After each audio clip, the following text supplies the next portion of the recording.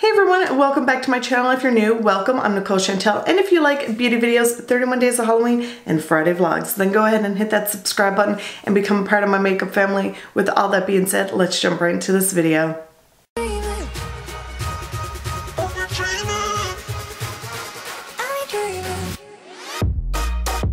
So today I'm going to be showing you how I created this eye look and swatches and review on the new Kat Von D Lolita palette. I was so super excited when I went into the store on Monday and they had this palette in there. I was like, yes please, I will take two, one for me, one for my daughter Brooklyn. She's not going to be watching this. I got it for her for Christmas, so she's going to be totally surprised because she loves Kat Von D products. But the only other Kat Von D eyeshadow palette I own is the Shade and Light eyeshadow palette, whatever it's called. I use it once in a while, but I normally don't gravitate towards her eyeshadow palettes because they're really bold, really beautiful. I have to say they are gorgeous, but this one here just spoke my name when I seen the tones because I'm all about the plum shades and the matte shades, and when I seen this I was like, okay, I need to have it. I want to try it. I will be showing you swatches. I'm going to be popping up the names of the eyeshadows because I can't say them. The only one I could say is Lolita, and I'm not going to butcher them. And then I will be going in and showing you how I created this look with this palette, and at the end of this video I will be giving you my final thoughts on the Kat Von D Lolita palette.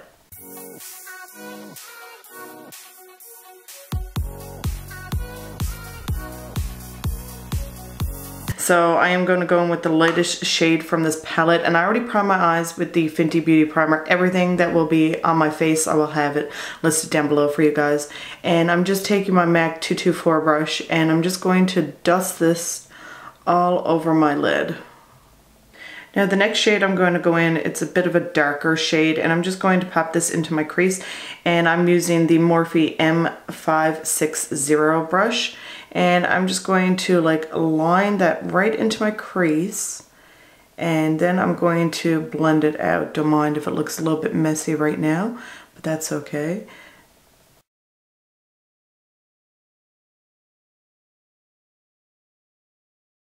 So I'm going to go back in with that first shade again with my MAC 224 brush, and I'm just going to blend that right on top of this shade right here.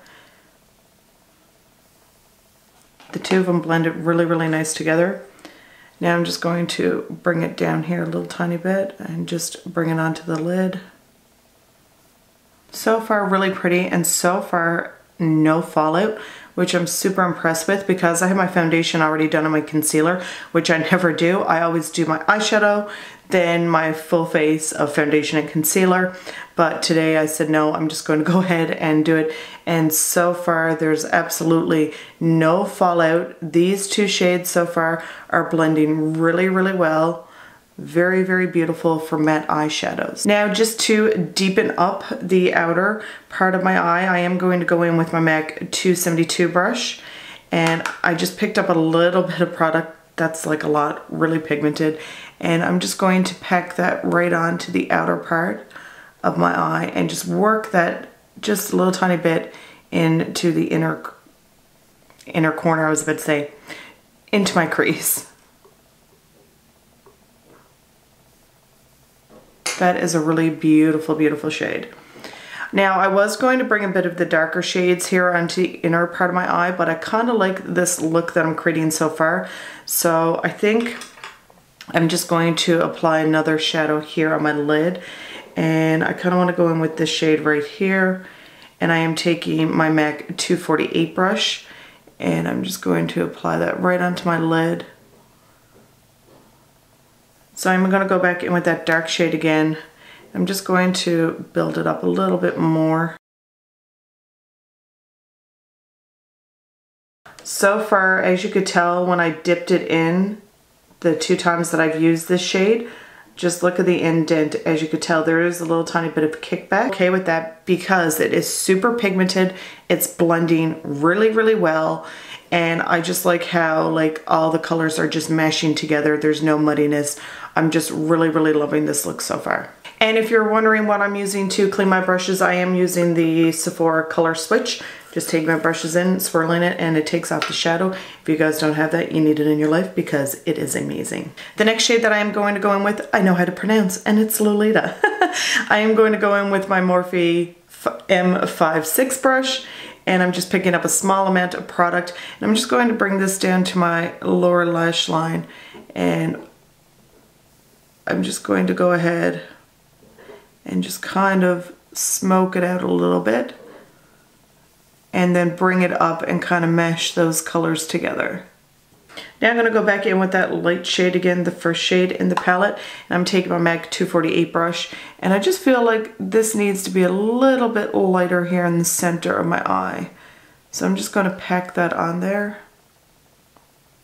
I'll have to say, I don't know if you guys could see it here on camera, but Lolita, there is a little tiny bit of fallout, but not too much, so that's okay. It's just a little tiny bit, but it is really super pigmented.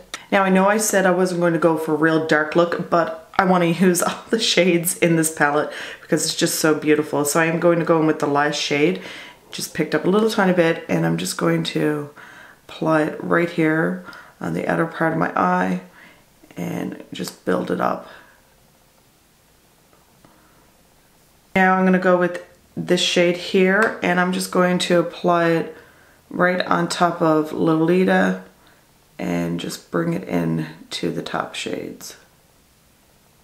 So what I'm going to do now is I'm going to go off camera and I'm going to finish the other eye, pop on some lipstick, maybe lashes. I'm not sure yet if I'm just going to do mascara or lashes, but we'll see when I come back. So here we go. Here's the whole look completed. I didn't go in with lashes after because I wanted you guys to see how the shadows look and how beautiful they are. They blended so nice. There's no muddiness. The colors are gorgeous. So just to let you know, I did go in with my L'Oreal Voluminous Lash Paradise Primer. If you guys have small lashes like me, you need this lash primer in your life because it makes such a big difference. Then I went in with my holy grail of mascaras, the Too Faced Better Than Sex mascara. And then just to finish off the look, I did combine my two favorite lip products right now, which I cannot stop wearing, which is the Juicy Couture lipstick in Happily Ever After, topped off with Fenty's Beauty Diamond Milk. Love these two together, and I feel like it just brings this whole look together. I absolutely love it. I'm going to show you what the eyeshadow palette looks like up close after using it. As you could tell, these two darker shades, there is quite a little dent and a little bit of like kickback, but that was only with these two shades. The other shades are really, really nice. I really enjoyed this palette. I think this palette's really gorgeous. I don't mind this little bit of kickback because the color payoff was beautiful and they blend really nice. So you guys, my final thoughts on the Kat Von D Lolita palette. I absolutely love it. If you love matte eyeshadows and you want a great matte eyeshadow that blend really nice, that won't become muddy with other matte eyeshadows, this is the palette for you. And especially if you're into these plummy tones, I think this is so gorgeous. I love this look that I created.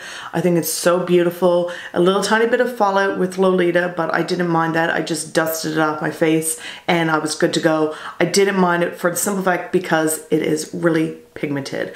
Really love this palette. Love the pigmentation, love the quality, love the packaging. You all know that it is, of course, vegan, and it does retail for $47. That is Canadian dollars, and this is limited edition. So if you are really into matte tones and just plum tones, I definitely recommend that you pick this up while you can, while it's still available.